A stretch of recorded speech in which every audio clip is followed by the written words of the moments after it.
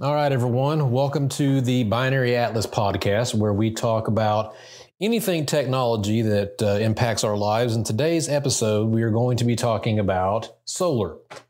So joining me today, as always, is my wonderful, lovely wife, Brandy.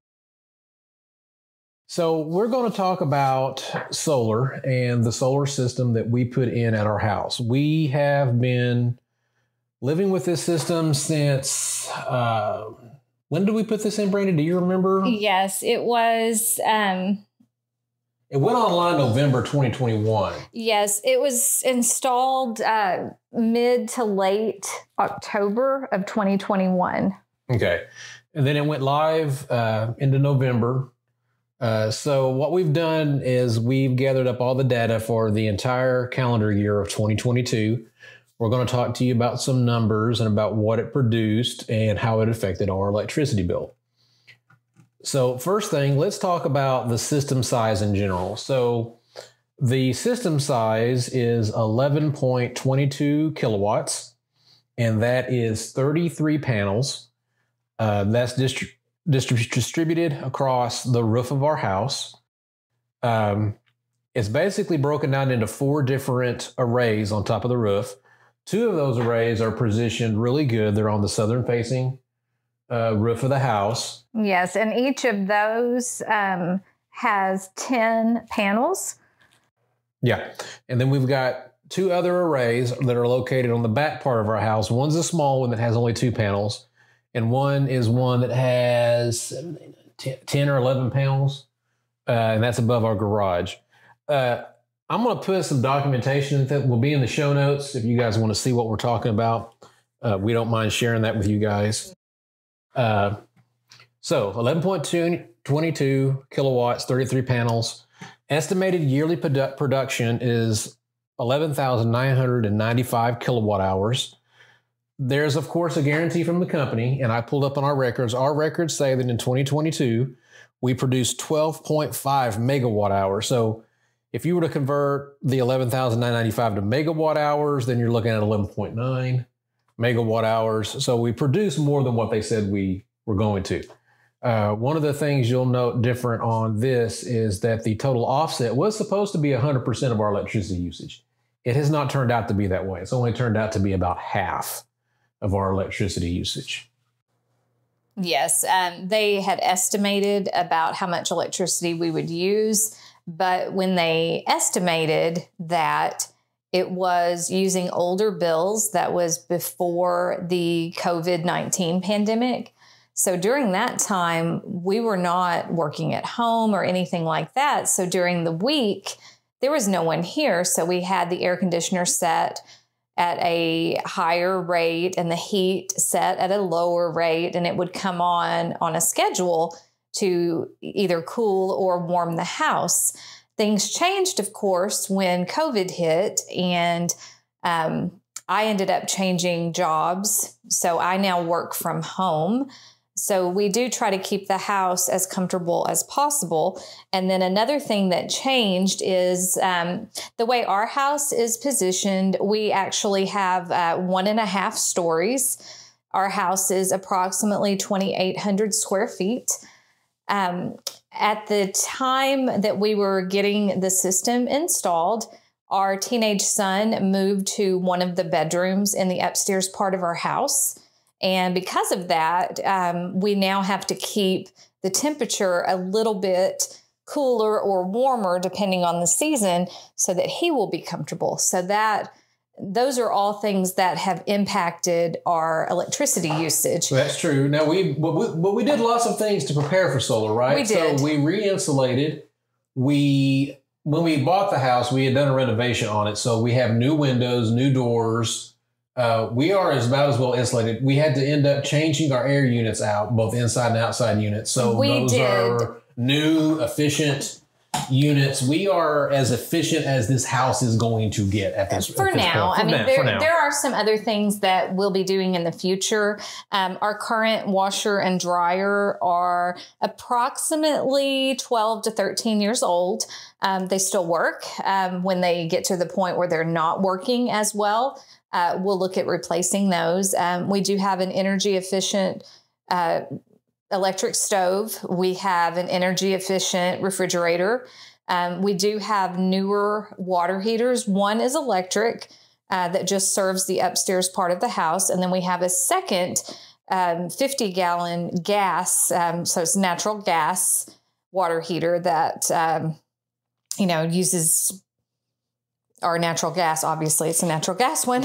But so that's not drawing any electricity. And of course, with the newer units, those are energy efficient. The heat is gas, but of course the pump part and the fan part of our system is electric.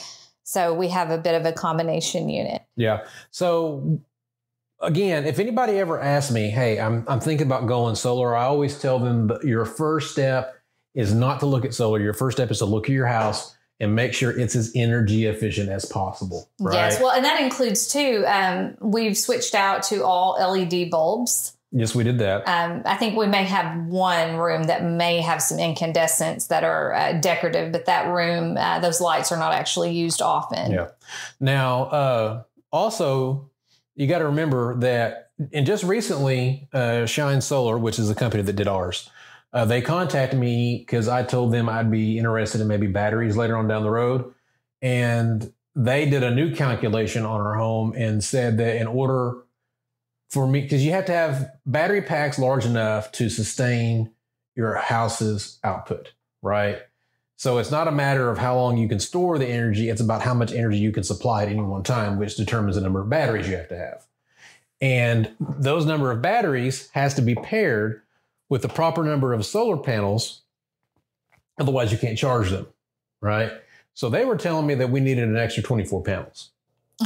Which, where would they possibly go? I don't know. They said they found some room, or I don't know. We didn't get that far because I told them I didn't want to pay for that.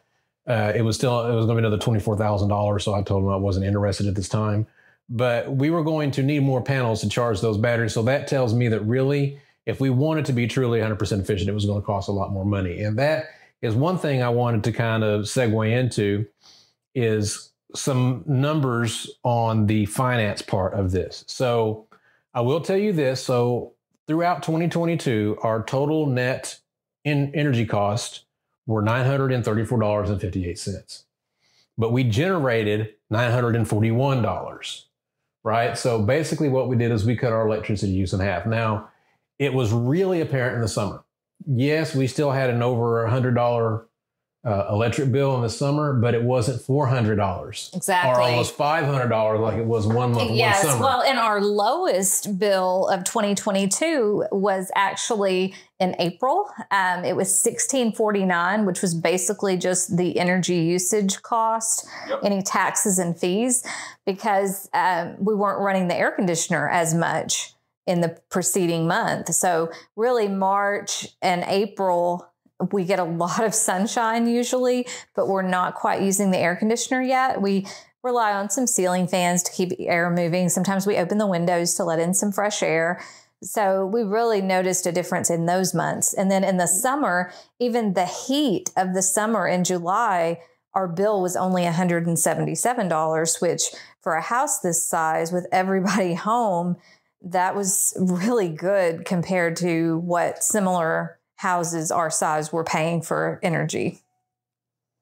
Yeah, I mean, so that's good. That's kind of what we wanted. Yes, a reduction. A reduction, and we knew that's what this would be. Now, I will say that in hindsight, I would say maybe this isn't a $50,000. I mean, we paid $54,000 for this system. I think, yes, it was closer to 55. Yeah. But that isn't just the system. That was also the labor, the inspection, everything, because we just didn't have the time to put it in ourselves. And we had been saving. So we went ahead and set up financing. They offered us a Flex Good Leap loan, 25 years at 3.98%. And so our payment would have been $222 per month. So, of course, you would pay that plus the electric bill. So as long as you have the means to do that, it's a worthwhile investment if that's something that you want to do, if you want to try to be a little bit more environmentally friendly. Now, of course, we did have some money saved up, so we were working on some renovations for the house. And during that time, we decided that the best way to spend our money would be to go ahead and pay off the solar. So we spent some of our savings to pay off that solar loan. It was quite pricey, but it did increase the value of our house significantly. So I don't regret that we did that. No, I don't either. I'm glad we got the system. It's performing like they said it would. They didn't sell us something that isn't performing the way they said it would. I just wish that this system, considering everything that happened, and it's only doing about half our electricity, I think it should have been about a $35,000 system. But I get where all that money went. Yes, definitely. Plus, I mean, you have skilled people putting it in and tying it in. I mean, that included a certified electrician putting it in, tying it into the meter, making sure that there's no danger to any linemen or anything like that. Now, if any listeners are thinking about getting solar, I would recommend getting multiple quotes. We ended up getting like 5. We did. And we went with one. 3. Yeah. So we went with one that was in the middle. One of them was completely outrageous. I want to say it was in the $90,000 range. Yeah, something like that. And then there was another that told us that they could do the whole thing for $15,000. And that seemed very shady. It just didn't seem like enough money for that. Yeah. So middle of the road, what we went. Now, like Brandy said, the low bid was a local guy. I don't remember his name, but basically he wanted cash. You couldn't finance it. You couldn't use a credit card. The guy wanted cash. Kind of reminds me of the era when I was a young man. My grandma bought aluminum siding on her house because a guy came through the neighborhood selling aluminum siding, and like 3 of the houses on her block had aluminum siding. That's kind of what that guy felt like when it comes to solar. It was like, yeah, we'll put it in for you dirt cheap, but I'm glad we didn't do it. I don't think it would have been a good system. I don't think it would have been either. And, speaking of that, the whole door-to-door salesperson, there have been a lot of advertisements recently about zero cost solar systems, erase your electric bill. It really irritates me when I see that, because it is not possible to completely erase your electric bill, because there's always going to be those usage fees and taxes. Correct. So that's very misleading to tell someone that they're not going to have an electric bill. What most of those places are doing is because they say that because they are not selling you the system. They are leasing it to you. Oh, I see. And then what they're doing is they're becoming your electric provider. I see. Right. So instead of paying your electric company, yes, you're paying your electric company $0 because you're now paying them. People need to be really careful with those, because what happens is you don't own the system. So if you decide you need to move and you need to sell your house, you can't, because you don't own the solar system that is attached to your roof. So the person buying your house either has to agree to take over the lease agreement of those solar panels, or you have to have them removed and re-roof your house. Oh, yes, because I would imagine that would damage the roof, having to take those off. So you have to terminate your lease, pay whatever penalties is in that contract to terminate that lease, then have your roof repaired, right? Because most of these companies just drill into the roof. That's true. So yeah, so that's I've read many things about just avoid any kind of leasing. Absolutely. You want to make sure that you own that. That way, if something happens, you can sell your home with the solar attached. Of course, we're not planning to move, but you never know what life has to bring in the future. That's true. So. What I suggest, you sit down, you figure out how much money you have to spend, right? Then you go out and get solar quotes. And you find a company that is trustworthy and has a good rate for per panel. And then you tell them, look, this is what we can afford.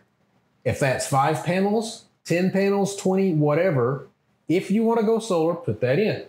When you get your net metering agreement with your electric provider, that is usually, you'll have to read your terms and conditions, but that's usually good for 20 years. So you're grandfathered in, right? So there is nothing stopping you, say, in 5 years, adding another 10 or 20 panels, right? The systems are modular. They can be added to, right? So if solar is something you want to do, do it, but do it with the expectation on something you can afford. Don't go in just getting this giant system thinking, oh, well, the electric company is going to cut me a check every month. Yes, because that will not happen. No, and that's another good thing to talk about too, right? So how does this work? How does net metering work, right? You don't get paid for the electricity. What happens is your panels are producing a certain amount when the sun is out. Whatever your house does not use gets back uploaded to the grid. All right. The meter keeps track of how much you push up to the electric company. So if I push up 10 kilowatt hours, they hold it for me like a bank. And then when I use 10 kilowatt hours down from the energy company, they take it out of my bank first. Then I start getting charged for it, right? It's almost like the grid is your battery. You will never, in my experience, get a check. You would have to have banked electricity with them for like 2 years before they will cut you a check on what you've uploaded, right? Which means your house would have to have net zero energy uses for 2 years, and that's just not feasible. No, not if you're living there. Not if you're living there. So basically what you're doing when you do net tie-in or net metering, you are using the electric grid as your battery instead of having battery backup. Now, battery backup is a great way to go, but they are really expensive right now. Those have not come down. I keep hearing that they're going to come down. The technology is getting better, but those have not come down yet. They have not. And then with one of our previous podcasts, we spoke about electric vehicles, and a lot of those electric vehicles can be the battery backup for a house. So it seems that to continue to be competitive, those battery prices will have to come down. Yeah, and that's what I told the guy when he was talking to me on the phone. So I have a reservation. We talked about this in one of our EV podcasts of the Silverado EV, but most newer EVs come out, especially the trucks that have the larger batteries on them, are going to be able to be the battery backup for your house. So I told the guy, why would I spend $24,000 to put your battery system in when if I'm planning on getting a truck that's $50,000 or $60,000, then why not just spend that $24,000 toward that truck, right? The other thing that I did not like about the battery systems from the solar company was you're financing it. If you don't got $24,000 in cash, you're financing it, right? Well, how long are you going to finance it? 5, 10 years, right? Well, these batteries are only going to last about 10 years before they need to be replaced. So you can barely pay them off before you have to replace them. So there is no break-even point where you own the batteries and they're helping your system and you're not having to pay on them. And I guess the same could be said about solar, depending on how long you're having to finance it and how long you intend to own your home. Yes and no. That really varies depending on the situation. But solar panels don't go bad most of the time, right? What happens when a solar panel ages is a solar panel loses its efficiency, right? So they're not 100% efficient out of the factory. They're only like I think the best you can get on commercial side, residential, is like a 25% efficient panel, right? On converting sunlight to electricity. That's just how the technology works right now. It's getting better and better every year, but that's kind of where we're at. Every year it loses a certain percentage of efficiency. They are most companies warranty the cells in the panel for 20 years. And say that in the span of 20 years, they guarantee that it will not drop more than 8% efficiency, right? So even after you finish paying off the panels, yes, they aren't producing as much electricity, but they are still producing electricity. That is true. And they will continue to produce electricity, maybe just not at that same rate. Batteries aren't the same. Batteries are good for so many charge and discharge cycles. So at the end of their life, they are done. You have to replace them. There is no them being less efficient. All right, so we've talked about the panels, we've talked about the system, we've talked about the cost. I guess we can talk about maybe the roof mounting situation. A lot of people have asked me questions about whether to get it roof mounted or pole mounted in your yard. Yes, and I mean, that really depends on what type of situation you have. In our case, we had to go with roof mounting because we don't have a large lot of property. So in order to have the number of panels we would need to produce this amount of electricity, we had to have them mounted on our roof. And I'll admit, I was reluctant at first because I thought, oh, they're going to be ugly on the roof. And I realize now that was a little silly because they don't look bad. I mean, they're flat black panels. We have a green roof. So really, I don't even notice the panels are there anymore. Well, so there are different kinds of panels. There are the panels that are the traditional blue squares. You know, ours are the elongated black panel. So the whole panel is black. You can't really see the solar part of it all that well unless the sunshine's hitting it just right. So it looks really good on the roof. We don't have any problems with leaks. Shine Solar did a really good job with mounting the hardware on the roof. Everything's sealed. Everything's good. They are warranted for up to, I want to say 60 mile an hour per winds. So if a storm were to blow one off, that's warranted. They are warranted to up to a 1-inch diameter hailstone. If that were to hit the panel and break it, that's a warranty, right? So, and technically they are helping protect the roof, right? Because there's certain sections of the roof that cannot be hit by hail. But, you know, I thought about that for a while. And the truth is, that's a great statement that a salesman might make to you, but it doesn't really make any sense because if you have hail damage on your roof, it's the entire roof. And if you got a section of it damaged, the whole thing has to be replaced anyway. Generally. Well, and that's something to consider too. If you have to have your roof replaced in the near future, within the next several years, you know that you're going to have to replace your roof. I would not put them on the roof because that's a good question. That's a good point. They have to be removed in order to put a new roof on. That's correct. So if you're thinking about going solar at about the time when you need a new roof anyway, if you're doing roof mount, would be the way to go. Yes, but you'd want to have that new roof put on first. Well, yeah, you would coordinate, right? The solar guys would come in after the roof guys or whatever. Yes, that is assuming you've recently won the lottery because this is a lot of money we're talking about here. All at once. We're talking about the difference between roof mounting and yard mounting. Yard mounting is more expensive.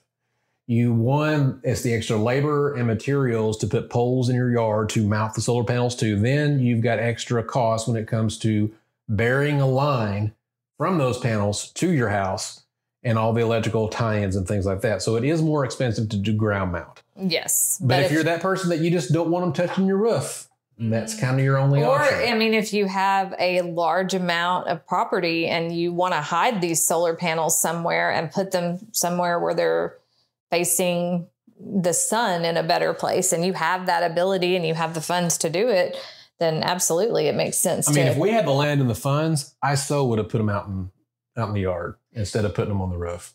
But we don't have it. That's just how it is. We just don't have the space in our yard. Then we've got well,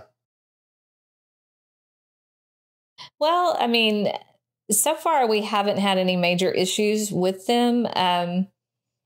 I guess something that I've always wondered about when we were talking about the net metering,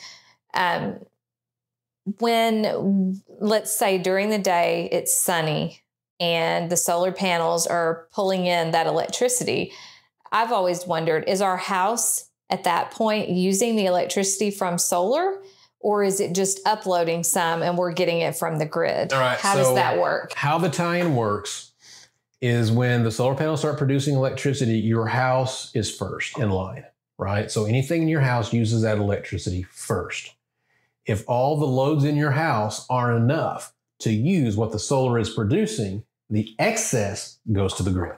Okay. Does that make sense? It does. And if you had batteries, that's what would happen. So the excess would go to the battery to keep the battery charged, right? And then if the battery was 100% and your house was using it and there was still excess, then that would go to the grid. Makes sense. And then that's what but you know, I'm glad you mentioned that because that brings up probably the last thing we'll talk about here. What happens when the power's out? Okay. And this is a very important question to talk about because when the power is out, we still don't have power. That is correct because we do not have a battery backup at this time. That's correct. So what happens is if you're grid tied when the power goes out, you have to have a relay in place that automatically cuts you off from the grid.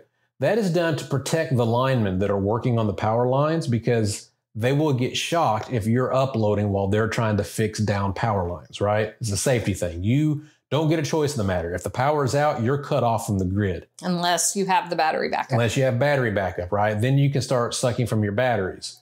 But the fun thing is that even in that situation, once your batteries are out, you're still out, right? So the batteries are your backup generator. And then normally, during the day, if you're home using your house like normal and the grid power is out and then you're using your batteries at night, more than likely you're only going to stay up a couple of days, right? Because depending on the size of your battery. Yeah, because you just don't have enough sunlight to charge them up during the day and use your house for the next day. You'd have to have a massive system for that. Yes, well, and that's talking bare minimum, because when you're in some sort of an emergency situation and you're using a backup battery, that's not the time to break out the microwave and the hair dryer and do all your laundry. That is essential. You need your heating or your air at a point where you can be comfortable. You need your refrigerator and freezer. That's what you need. You don't want to have a bunch of power sucking appliances. Yeah, so that's just how it is. So you either got to have batteries, or you still have to have a backup generator. If the power is out and the sun is shining, you still will not have electricity from your panels without those two things in place. That is right. So all in all, we are satisfied with our system from Shine Solar. I do wish it would have cost about $15,000 less. But we paid for the labor. We had to, and not everybody's equipped to install these themselves. And plus, you would have to pay a certified electrician to tie it into the system anyway. So I don't regret that we did it. I am thankful that we had been frugal with our funds and that we had enough money saved up to be able to pay for that. Of course, that was saving for many years, at least 15 years that we saved to be able to do that. I'll sum it up with this statement, right? Why did we do this? We did it because this is our forever home. We don't plan on moving. And this is basically us planning for retirement, because as we age, the house electrical needs will be taken care of. When the kids aren't here, we're not going to have near as much electrical usage. That is true. Right. So this is basically us making sure our electric costs are under control. Now, why do I say under control? Is because when we had this system designed, we were paying 10 cents a kilowatt hour. As of today, we are paying 14 cents a kilowatt hour. Yes, and it doesn't sound like much when you look at it that way, but then when you add it up over the whole year, it really does add up. It adds up. So this is our way of taking control of our electrical bill and having plans for the future. That is true. And we definitely don't regret it. And if you are considering solar, definitely give Shine Solar a call. Tell them that Jonathan Collins sent you and get a quote. They do provide a free quote. They'll, take pictures of your home. They'll use Google Maps, whatever they need to do to set up a system. You'll give them access to your electric bills, and they'll design you different levels of systems, and they'll do all of that for free so that you can consider their service. All right, guys, this is Jonathan Collins and Brandy Collins. We appreciate you listening to the podcast today. Remember that we also have the YouTube channel, youtube.com/@binaryatlas, and we will see everyone next week.